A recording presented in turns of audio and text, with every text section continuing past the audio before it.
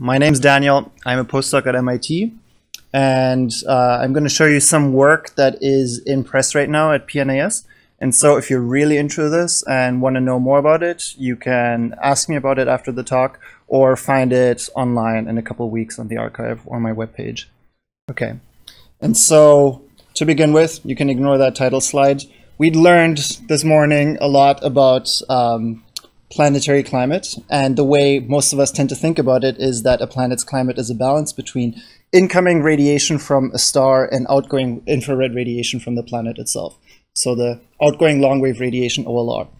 For that balance to actually be useful to tell us something about a planet's climate, we have to relate it to something that we care about, like temperature. And so the other thing that many of us here do is we know that a black body gives off energy as sigma t to the 4. And so we tend to assume that planets like Earth will behave similarly. And so, for example, in radiation classes, that often gets used as a simple model. Now the question is, what does Earth actually do? And so let's go here. So let me walk you through this plot, because this is important. And if you're going to remember anything from this talk, it's this plot. What I did is I took some data sets of Earth's OLR in cloud-free regions from a satellite and a data set of its near-surface temperature. And so I take the globe, I chop it up into latitude, longitude, and time bins, and then I make this huge 2D histogram over here. And notice that this is how many numbers of observations you have within that bin. It's a log scale, so almost all the observations are within this yellow smear or cloud over here. And so, two things. The first thing is, if you think Earth looks like a black body or proportional to it, you would actually be flat out wrong. That's the main takeaway message of this talk. But the good thing is, there's a really good upshot to that. Actually, we can do better than that. We can just fit a simple linear regression to this blob of data, and we come up with a ridiculously high fraction of the variance explained by just a straight line. So Earth is actually not nonlinear, it's linear. This is important for a number of things, just to mention one of them. The slope of this blue line is called Earth's climate feedback. We've heard that before. What it means is if the line is straight, the slope of that line is constant and does not depend on temperature.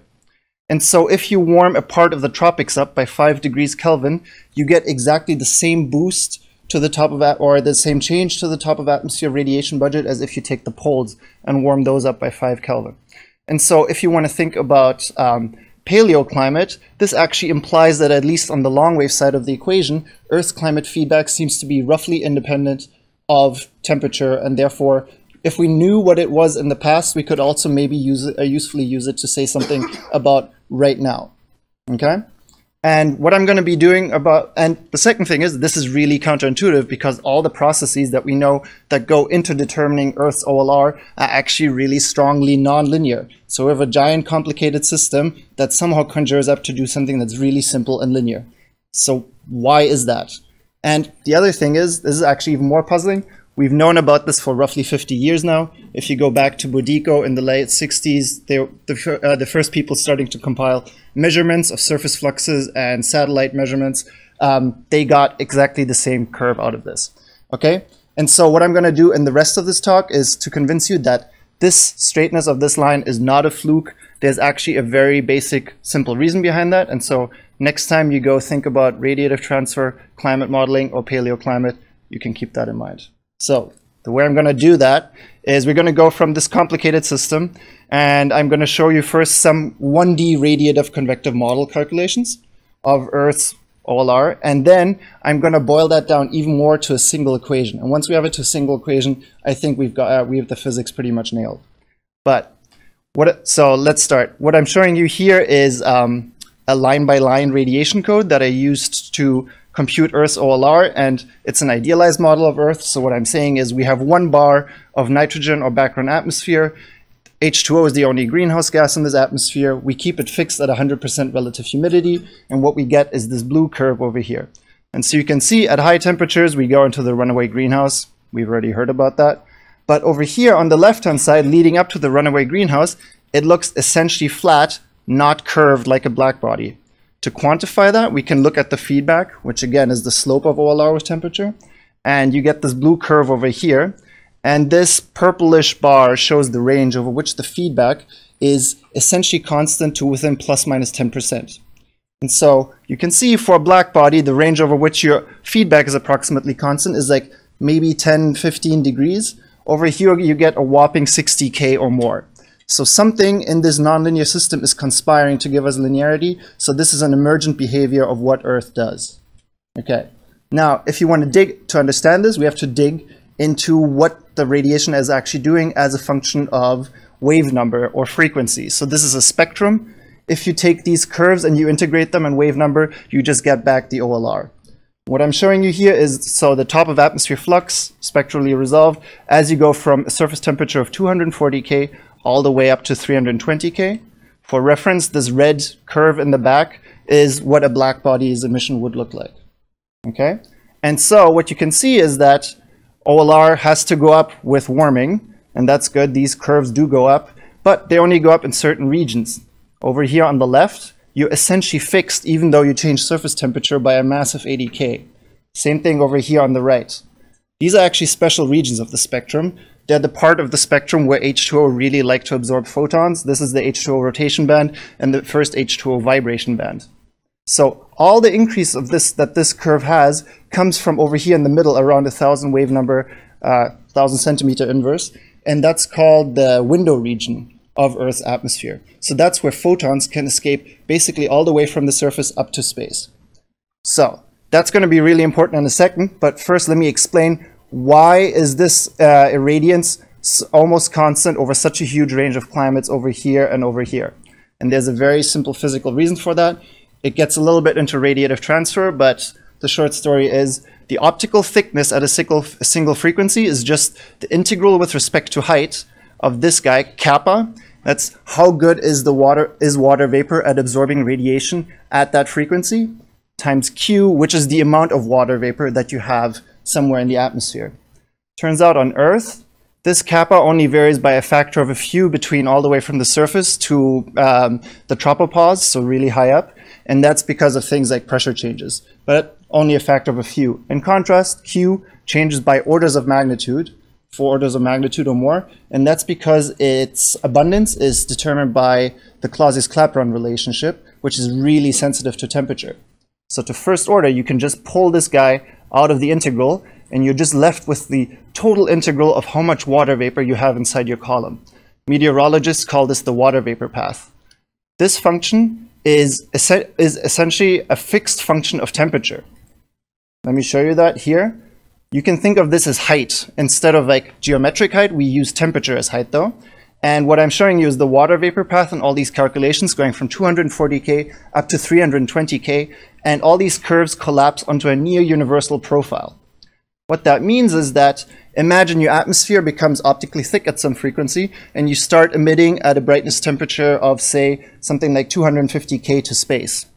Once you are starting to emit at 250K to space, you don't really care anymore what the surface does, and you decouple from the surface temperature. And your radiation to space is essentially always pinned to this temperature, if you're optically thick.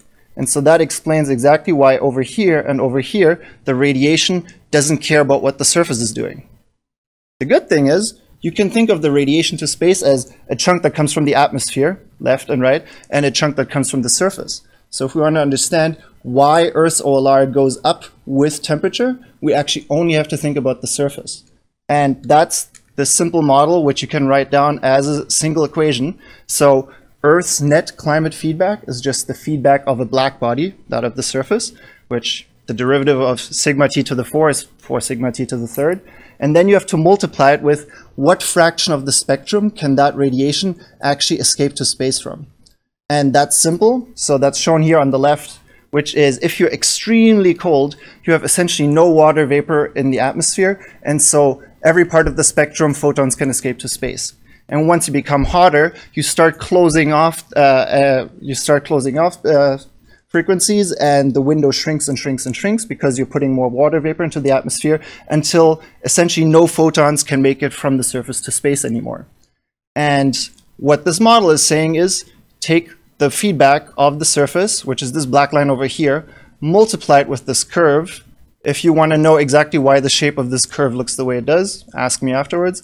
But if you multiply this black line, which curves upwards, And this blue line, which curves downwards, so both are nonlinear, the nonlinearities actually tend to cancel out, because what you get here is a big bump in the feedback. So the blue curve is the feedback from our complicated radiation model. The light blue curve is our model, which is just multiplying those two together. And what you can see is, because you get this bump here, you will get a region over which feedback is almost always going to be constant over a really wide range of temperatures. And that means that Earth's OLR is going to be linear in temperature over a really wide range of temperatures.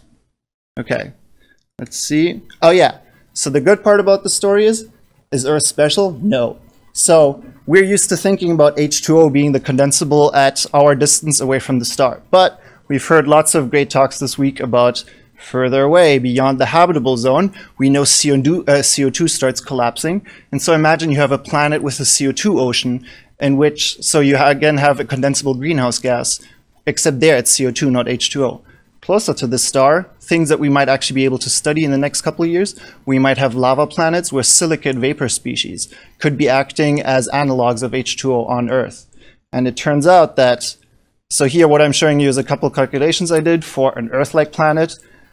Sort of think of a cold supermars, so you give it a massive CO2 ocean at the bottom, and here you can take a planet which is maybe a thawed Titan, where you need like a soup of ammonia, and then in this ammonia atmosphere and the CO2 atmosphere, you again get massive whopping linear OLR ranges before you go into the runaway. And notice silicate oxides, we actually don't have the data yet, but this strongly suggests that these planets could actually behave very similar. And that's good news, because it means that the lessons that we've learned about radiative transfer and things like climate feedbacks on Earth will actually also help us to study these planets, and vice versa. If we study these planets, we can also improve our understanding of how we think about Earth's radiative budget. With that, I'll come to my conclusions.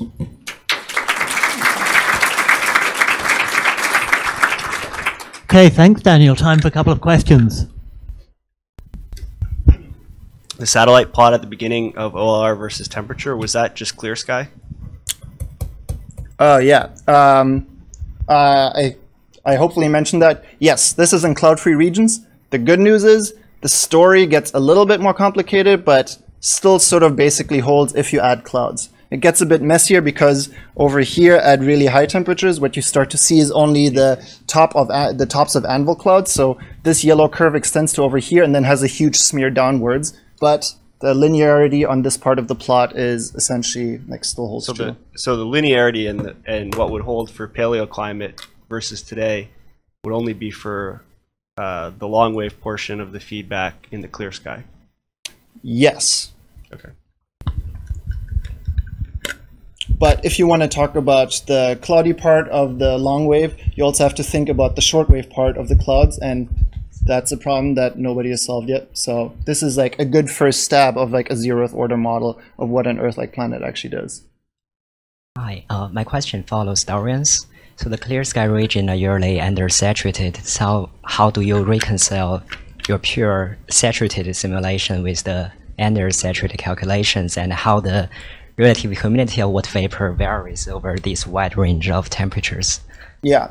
So the first thing is that actually, if you're subsaturated, you help push up the linear range of like the range over which temperature here is roughly linear. You actually help push that up to even higher temperatures, which is a good thing for understanding Earth's present-day climate. You can check that out in the paper. And the next thing is assuming relative humidity being roughly constant in temperature, or with respect to climate, is sort of like a zeroth order assumption. It's like an emergent property that comes out of many GCMs and other models. Nobody understands perfectly why it happens, but it is sort of like a much better working assumption than, say, fixed humidity. So that's why I think like using fixed relative humidity here is like, to the extent that we're doing it here, is like not a terrible assumption.